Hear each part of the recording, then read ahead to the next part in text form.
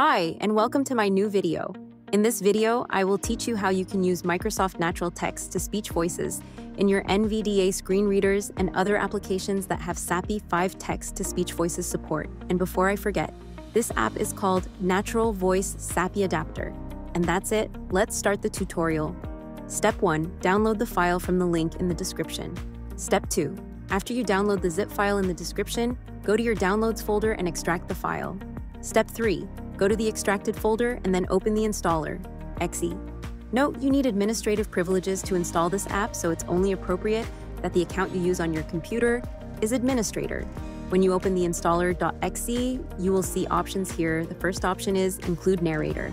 Natural Voices checkbox checked Alt+N.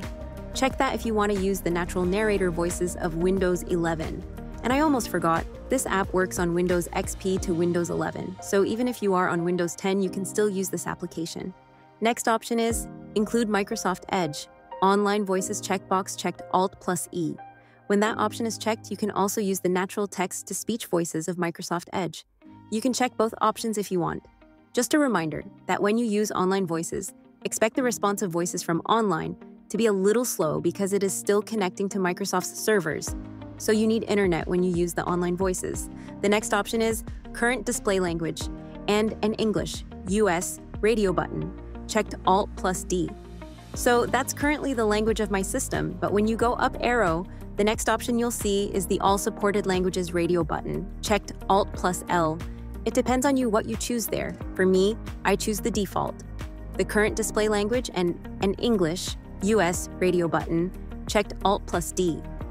When you press Tab, you will see 2 install buttons. Press those 2 install buttons because that will install the 32-bit and 64-bit versions of those voices. And when you hit the 2 install buttons, congratulations! Natural Microsoft Text-to-Speech voices have been installed in your sappi 5. You can use it in NVDA and other applications that have sappi 5 text-to-speech support. I hope this video helped you. If you have any questions, just comment and I will try to answer it for you. Thanks, and until the next video, again.